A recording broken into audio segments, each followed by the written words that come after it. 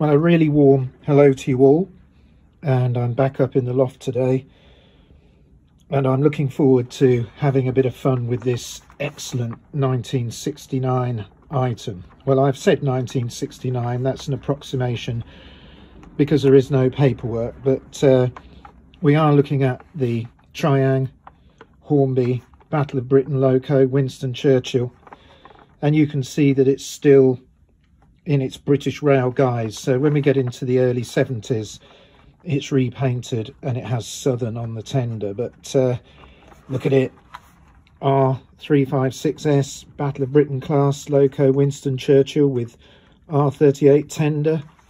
I can't wait to get into this box and see whether we can get this back to life. Now, if you saw me doing some unboxing of Triang items the other day, I'll leave a link below if you didn't.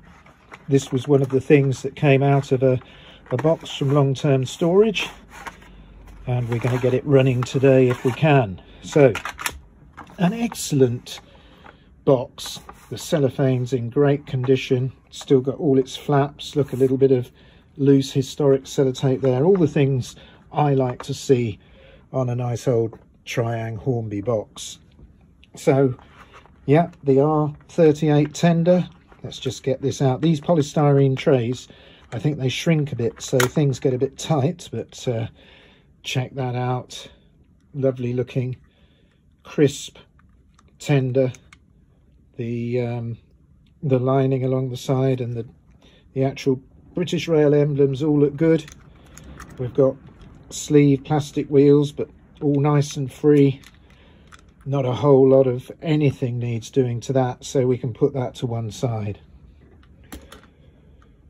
So I'm going to get the Loco out in a minute. Now, there are no instructions, paperwork or anything with this model. It has been used, so it's going to be great to get it going again. But let's take a look quickly at this 1969 catalogue, and you'll notice it's in portrait. There, it's the way it's laid out. So rather than a landscape, it's a lovely portrait formatted. And look at that, we've got some Freightliner action there, the crane, lots of new Freightliner items to add to your layout. So let's just quickly get over to the next page. Look at these sets now, don't they look good? The Carabelle, it's a favourite. Freightmaster, just great items. This Pullman Express looks really nice as well. But look at the colours now of the diesel Pullman. Lovely in the grey and blue. We've got the brilliant, this was on the cover I believe, this Bobo, the electric. That's a great Loco. Got a high mech there. Stephenson's rocket still going strong. And look at these starter sets, very colourful. Got loads of catenary items, because indeed we've got these two wonderful Locos. We've got the EM2 still and the excellent Bobo. So let's get into some steam. And look at that, what a great layout there of Locos to look at. Though they have sneaked a couple of diesels in here, and look at that, we've got that Canadian transcontinental type Loco there, but the R59S long running model, and the Princess Royal Britannia still got the excellent dark black wheels on it. So let's get over the page and look at some more. And here, look at that, a really striking picture there of the Winston Churchill. It does say with crew. Well, there's none in the box with this one, but yeah, what a lovely looking locomotive. M7 there, really interesting Loco around tight corners. Still got this wonderful double-ended transcontinental diesel. The ever-present R751 class 37. And then, of course, look at this. I think this is the first year these appeared in the catalogue. heavy die-cast metal locomotives built for trying Hornby by Wren. We can fast forward now to today, where metal-bodied locos seem to be making somewhat of a comeback. Premium prices on those. Well, there's some premium prices on these as well. Let's take a quick look at the price list. So first of all, I'm looking for, this is slightly moth-eaten price list from 1st of January 1969. Let's take a look at the, let's try and find the, where is it now? Goodness, I thought I'd got it all found.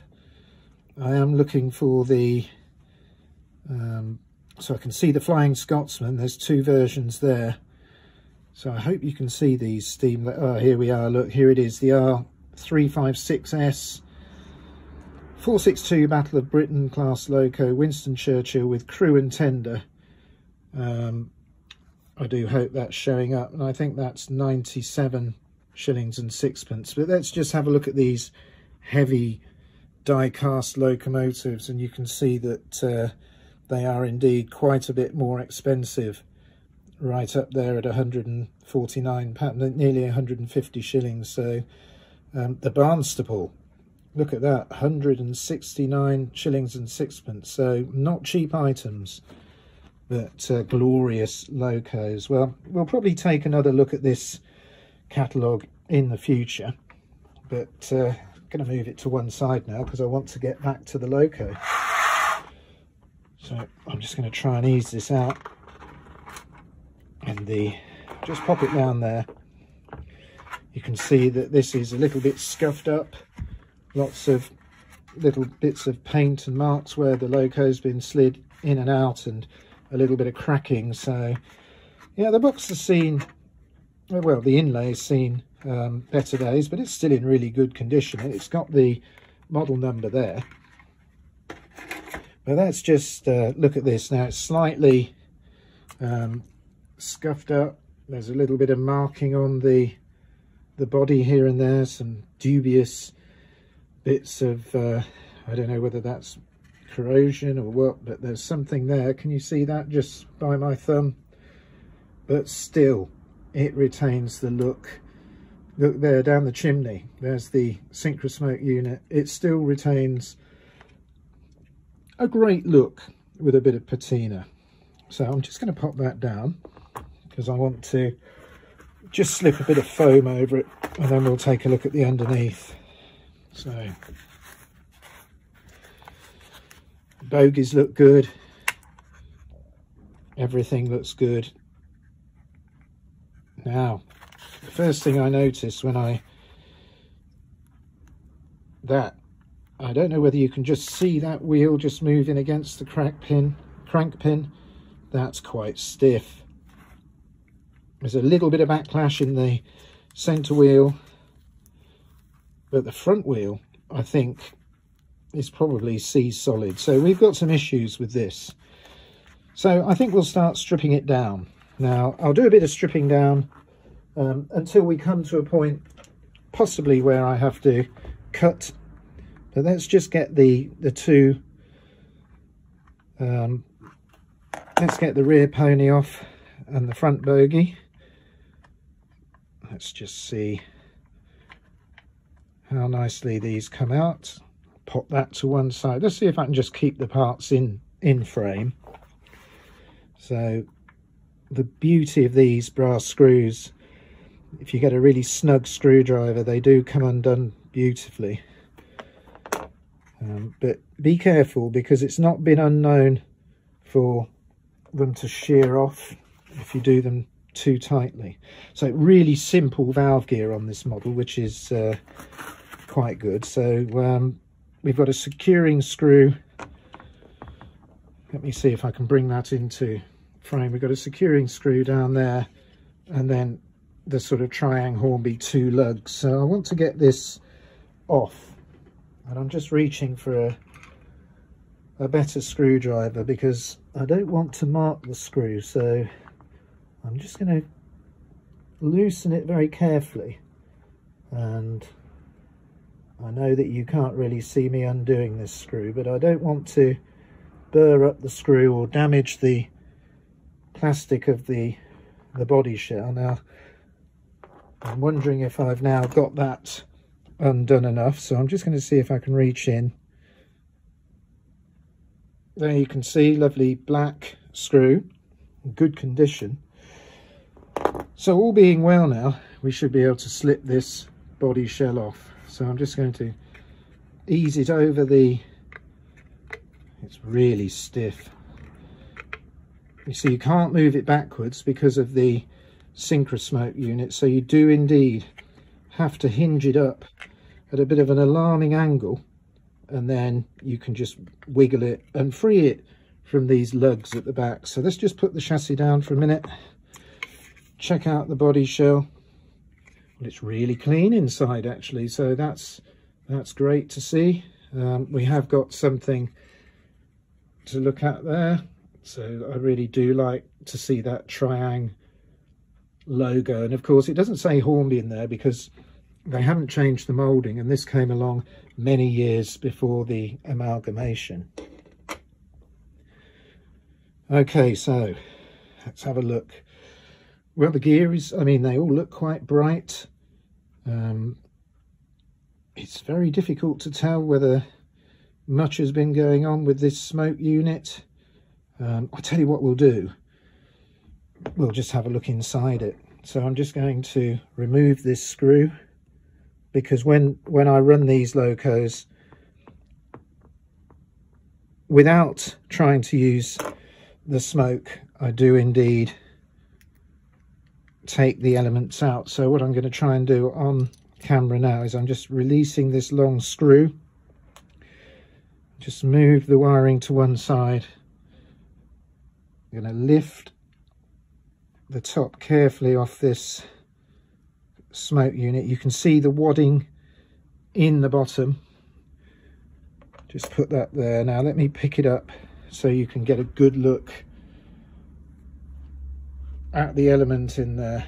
Now I haven't tested that yet, but there's not much burning, so I would imagine that's all right. But what I tend to do is whip them out and just place them in the back of the unit so they don't just burn out unnecessarily. I mean, we can do a little bit more disassembly before I have to get my soldering iron out. In fact, what I think I want to do on this model is, if you see this black wire here that goes to the pickups, I'm going to unsolder the connection to the pickup so I can pull the wire through. So I'm just going to undo and see if I can ease the pickup away, because we're going to have to take the motor out and get some penetrating oil onto these axles. So I'm just going to get those two screws. Now look, we found a spacer there that yeah, I can't quite say where that's come from. Probably I can see exactly underneath the smoke unit there's an actual, let me bring this up into the camera. I'll just put this to one side. I don't quite know why that's there. Let's just get the two screws out so we don't lose them for the pickup. But if I hold the underside of the smoke unit, you can just see, if I can get the light right, where that piece of brass went. So I think that's just a spacer, probably to make sure the gear mesh is all right. Okay, so what I'm going to do now is just see whether I can gently ease the pickup plate away from the bottom of the Loco. And those pickups are looking very discoloured. Let's see if we can get a look at those in a second. If I can just ask a little bit of black wire to go through so I can just pull this gently away to show you. Okay, we're doing quite well now. So hopefully you can see I'm going to unsolder the wire from the pickup tab to free the pickups off. That will mean I can just take the screw out the back of the motor and lift it off. So come back in a second when I've unsoldered that wire, and we'll take a look at the chassis with just the wheels in place. Okay, well, I'm hoping the soldering iron has heated up a little bit now. There's the little bit of solder I just want to warm up to release the wire, so let's just see. There we go. So I'll just put the soldering iron to one side and then we'll carry on taking a look at these items. So I'll just put that in a stand so it should be safe. So first of all, here's the pickup removed, and you can see I should be cleaning that face and that face, and you should be able to see I'll probably clean up where the wire is soldered on. It's not unheard of for these to be a really dry joint, so sometimes after a model's been not used for a little while, you do find that the wire just is loose from that. So let's just get the chassis freed. So here we are, we've got the wiring loom, if you want to call it that, the smoke unit and the motor. Let's take a look at the motor. That's a really nice XO4. It feels good. I mean, I shall just clean the commutator a bit, clean the brushes. Let's have a look and see how the magnet feels in this. Well, that's quite strong still. It's got that screwdriver, so I'm not going to worry about remagging this model. So all I'm going to do to the motor is the usual: remove the brushes, clean all the contacts, clean the commutator, a little bit of light oil, but not too much. The actual absorbent pads are totally dry on that. And then I shall just take out and put safe in the back of that element. So electrically, not much to do, but here's the real problem. So you can see the stripped down chassis, very basic valve gear, and yeah, I can hardly move those front wheels. So I really don't want to actually take the wheels off if I can help it, because the plastic bushes on the insulated side degrade. Now I'm just going to put the smallest amount in here from my little pot. I've just put a little bit of alcohol IPA, and I'm just going to put a cotton bud, and then I'm just going to dab a little bit of alcohol on the axles, because it really is, I mean, it's volatile, so it evaporates quite quickly. But I'm just going to put the smallest amount of IPA and hope that that will sort of get into wherever it's sticking. So let's have a look now. Well, already those are feeling a bit freer.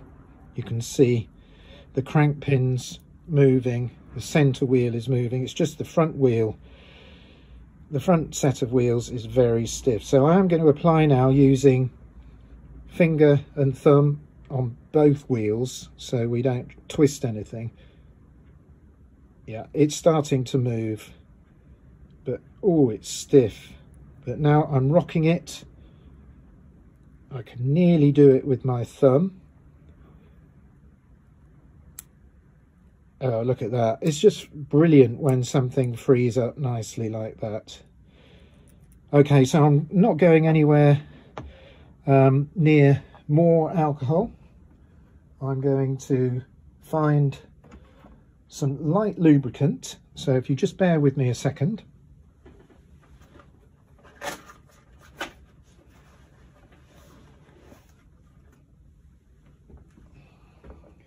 So in this oiler with the extremely long nozzle, I've got a very, very thin penetrating oil, not an oil I normally use.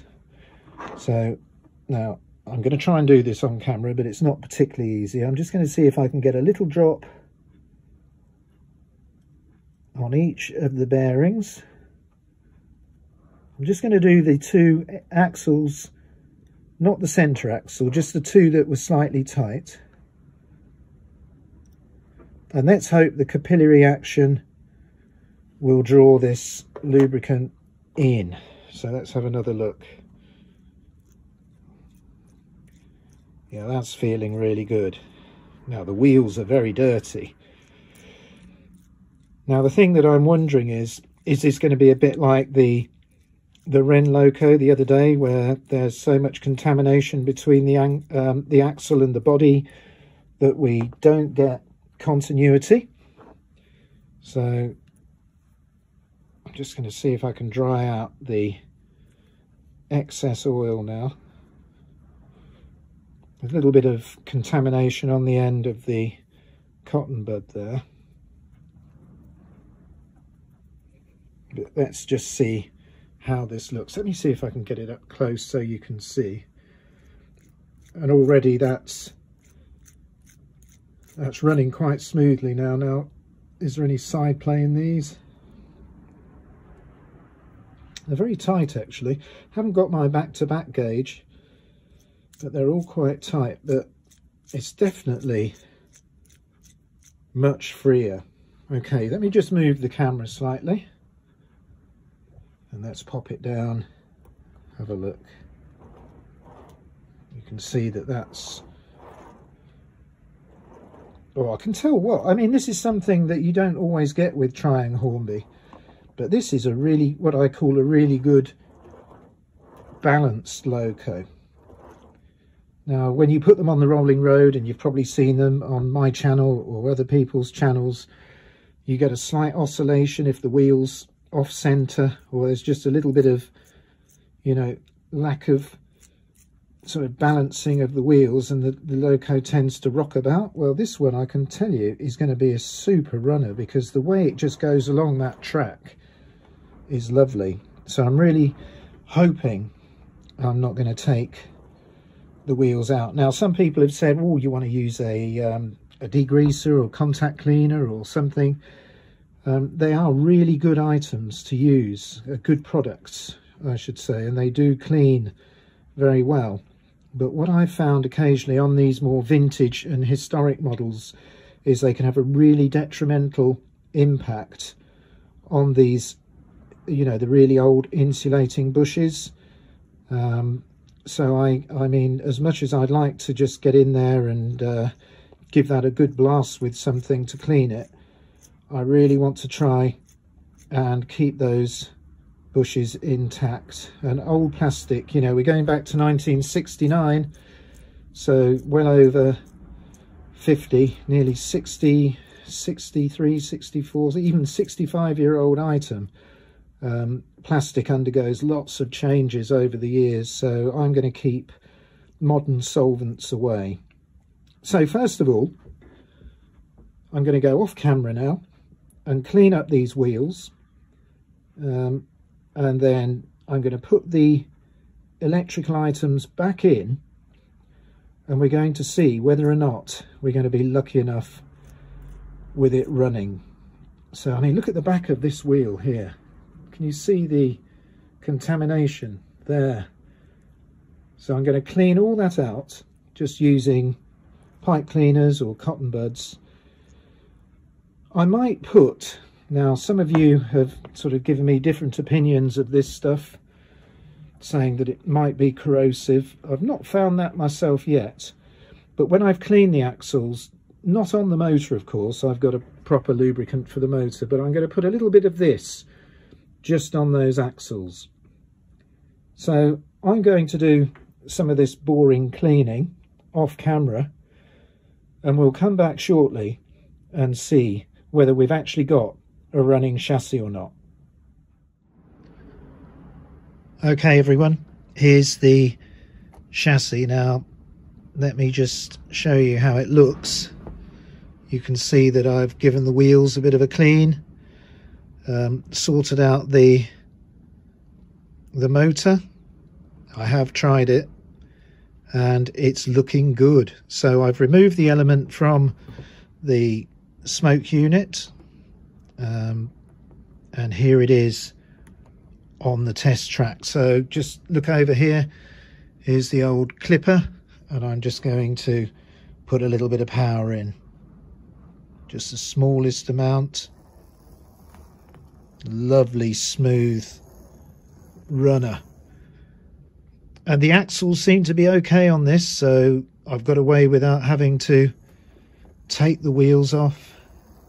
And look how nicely that glides along the track. I think that's going to be an excellent runner. Now, can you see this? I found this the other day, came from a Triang CKD kit, a lovely small screwdriver, great to use. Now look here, just some of the grease and dirt that came out of the motor and the axles and everything, but we do now have a little bit of a runner. So let's just move it on the test track.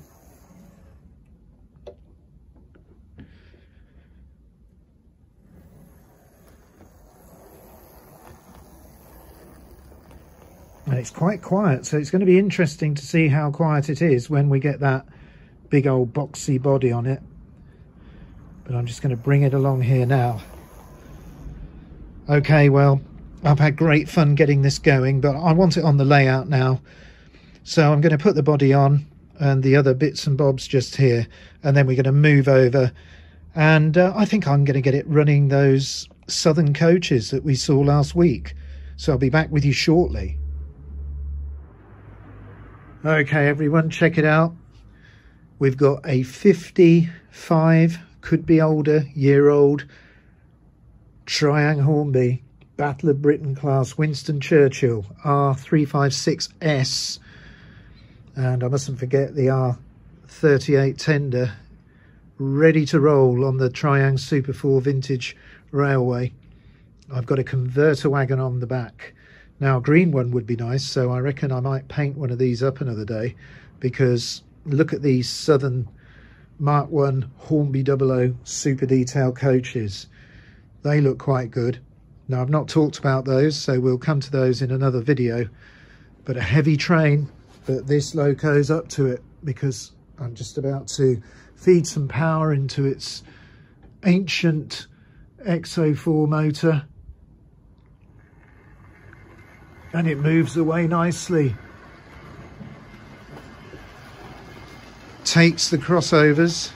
Got some diamond crossings down here. Look at that. Goes across that. And now it's hauling hard, pulling these heavy tin plate coaches, but it won't slip because it's got a bit of magnesion there. Those lovely black bulliard wheels are gripping the Super 4 track. And listen to it, what a great noise from this Loco, not too echoey. A little bit of gear noise, more power.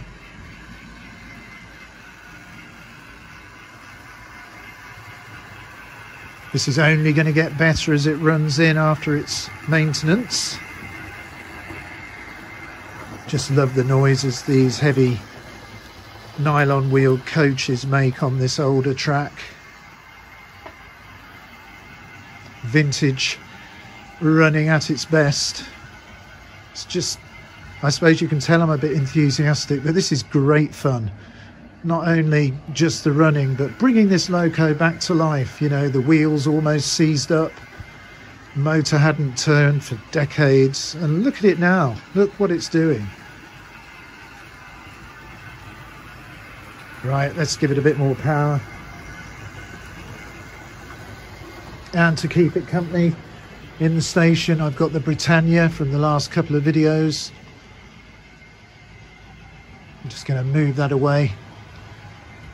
And we'll finish the video enjoying a couple of the 1960s best Locos from Triang Hornby. Wow, look at that. It's just hauling those Mark 1 coaches. Now, someone mentioned in the comments they wanted to see a couple of blue and greys mixed in, so I have indeed. I think I put a buffet in there and one near the back as well, so we've got a mixed rake there today, and the Britannia loves it.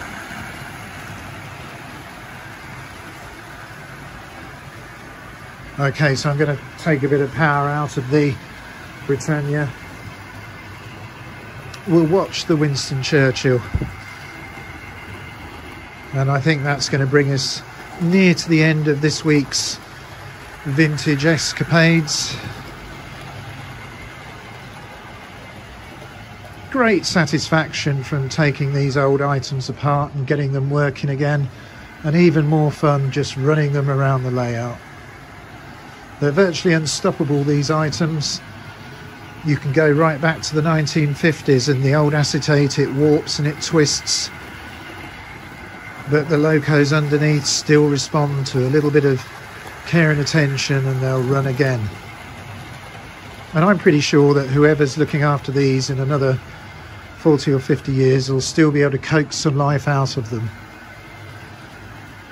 Well, I hope you've enjoyed seeing the action up here today. I've had great fun, and I'm just going to relax now and watch these go round for a few more circuits of the layout, and in my spare time I'll be thinking about what I can show you next time. So thanks for watching, and as the Britannia and Winston Churchill make their way around the Super 4 main lines, until the next video, I'll say goodbye.